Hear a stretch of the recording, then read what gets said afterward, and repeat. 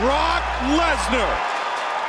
Will he be the next big thing in the world of mixed martial arts? He is facing one of the best of all time.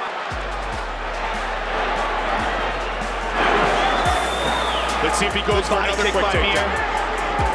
Good leg kick by Mir. Oh, he rocks Frank Mir. Lesnar. He's in a dominant position now. Mir's in a lot of trouble. Quickly. Mir is in trouble. Lesnar He's spinning around on a hammer fist over and over again. He's got to be careful. Mir almost had the arm.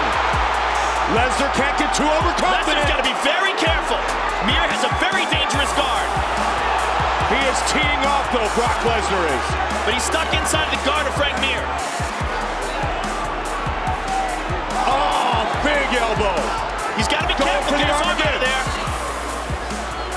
Lesnar, back up. It's going to be very difficult for him to pass the guard of Frank Mir. It's a very unusual guard. He's going for a footlock. Can he do it? Lesnar, Frank Mir defeats Brock Lesnar. I just have to say right now that David Terrell called this last night. A fighter who fights in the WEC said, if Mir is going to catch him, the way he's going to catch him is with a footlock. He said traditionally wrestlers have always had that disadvantage.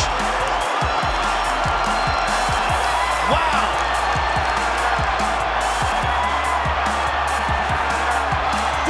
That's a big victory for Frank Mir. Brock brought it. Let's take a look at the action again. Now Frank, utilizing his very unusual guard. See, spins to that leg, grabs a hold of it, pins it, and puts a deep knee bar. Brock Lesnar forced the tap. Mir took some serious shots. There are so few heavyweights that have such an agile guard.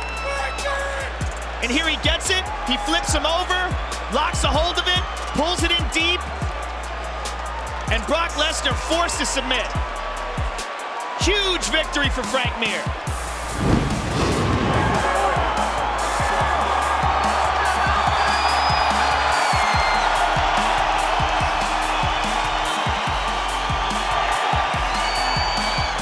Bruce Buffer has the decision.